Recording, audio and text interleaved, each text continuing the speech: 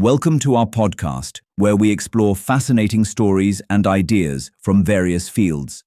In this episode, we uncover how 2.8 million-year-old teeth from Ethiopia reveal a new branch of humanity. Archaeologists in Ethiopia have discovered proof of a new branch of humanity that was previously unknown. Fossilized teeth recovered from the Ledi-Geraru archaeological site in the Afar region are believed to be 2.8 to 2.6 million years old. The same place had earlier revealed the oldest known human jawbone. A total of 13 teeth were found belonging to at least two early hominin lineages, Australopithecus and the genus Homo, including modern humans. The teeth in the first group are different from the known genus, which suggests that there was a new species which scientists don't know about.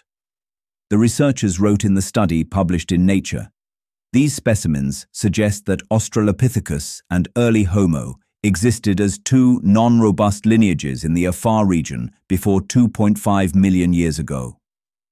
According to the study, between 3 million and 2.5 million years ago, Eastern Africa was home to at least four different hominin lineages: early Homo, Garhi, the newly identified Australopithecus found in Ledi-Geraru, and Paranthropus. The discovery of this unknown and unnamed species of humans changes the assumption about evolution being linear. Earlier, man was believed to have evolved from an ape to a human in a straight manner. However, now scientists say that evolution likely has several branches, and most of them went extinct. The teeth are covered by volcanic ash layers, and analyzing them showed the ages of the teeth found. 10 teeth belong to Australopithecus and are about 2.63 million years old. 2 of Homo's teeth are about 2.59 million years old, and another is about 2.78 million years old. The discovery of a mix of teeth fossils belonging to different species poses the question of how these groups coexisted. Typically, chimpanzees and gorillas live in different areas.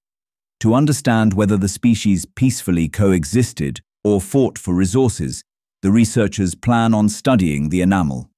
This would reveal what the groups ate and whether they were fighting for the same things or living in separate ecological environments.